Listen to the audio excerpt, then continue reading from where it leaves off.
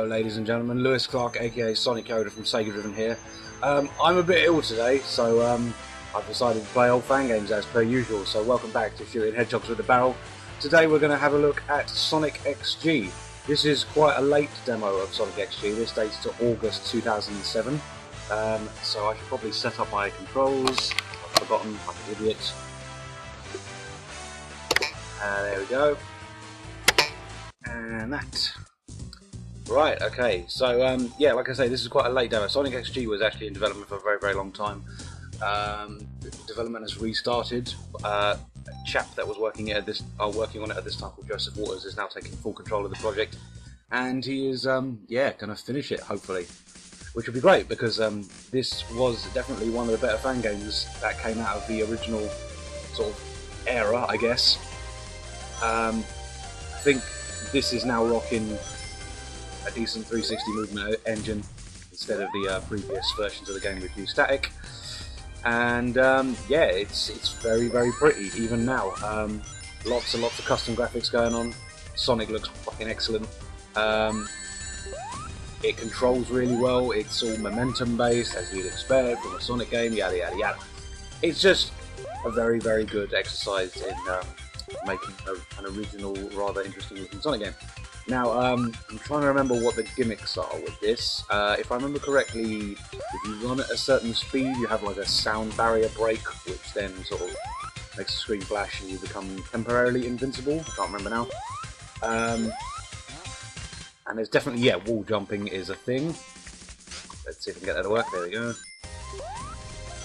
Hopefully I can get a chance to show you the speed break, but maybe I don't. The other thing is as well, because this was in development for so long, I'm not entirely sure whether things have been removed at any point.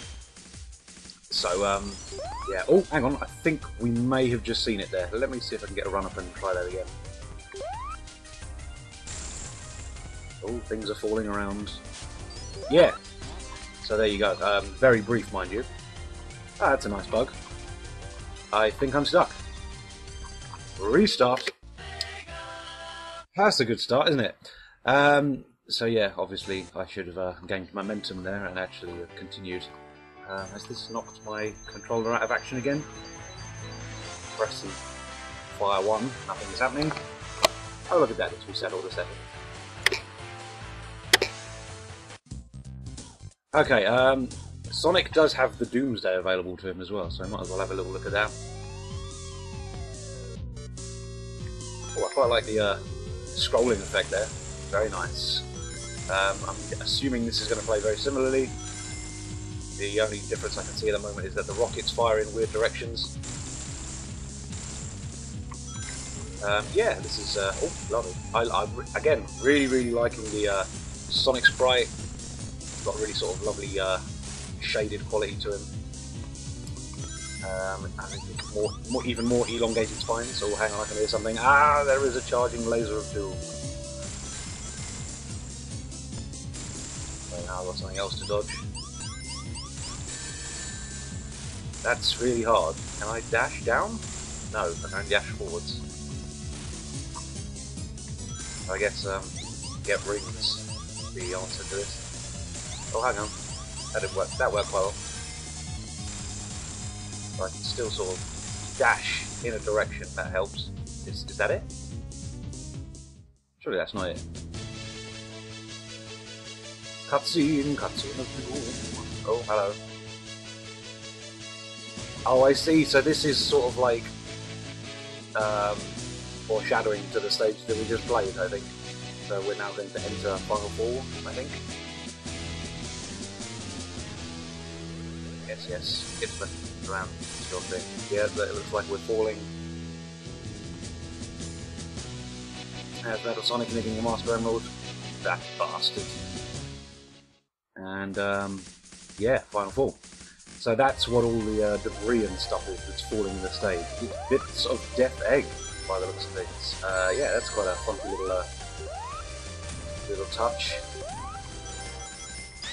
So yeah, this is very good, and considering it is, you know, going on 5 years old now, it's dated pretty damn well considering.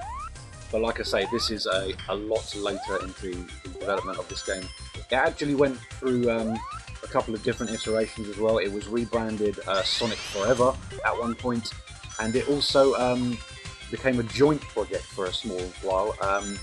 Taxman, who's responsible for the retro engine, which powers recent things like the recent Sonic CDs and Sonic 1 and Sonic 2 ports on iOS and Android. Yeah, he had a project going at the time called Retro Sonic, which was yeah, just another phone game, but it was powered with his awesome engine. Let's try and not muck that up that time. There we go.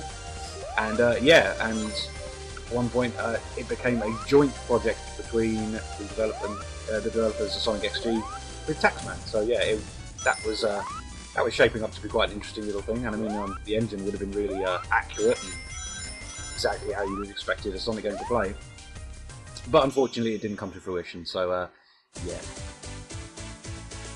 There's a few other versions of Sonic XG kicking around. There's actually a more like complete demo using the previous static engine, which obviously isn't as tight as this version, but it is available. Go and have a little look. I'm sure you can find these things kicking around. But yeah, that's all there is to say about this. It's a really good looking game. It controls well. And yeah, I haven't even mentioned the soundtrack, which is actually a really lovely remix soundtrack as well. Really good stuff. And yeah, I mean, this demo is, I'm pretty sure, just the Doomsday prequel bit and a 2-stage bit of Final Fall. Maybe 3 acts, I'm not entirely sure. But yeah, this is really solid stuff. So thank you very much for watching once again. This has been Shooting Hedgehogs in a Barrel on the SEGADriven YouTube channel. I'm Sonic Yoda, I run SEGADriven.com. You should go and check out my website. I'm feeling quite rough at the moment, and I'm going to continue to make some more of these videos today, because I've got like bugger all else to do. Thank you very much for watching, see you next time.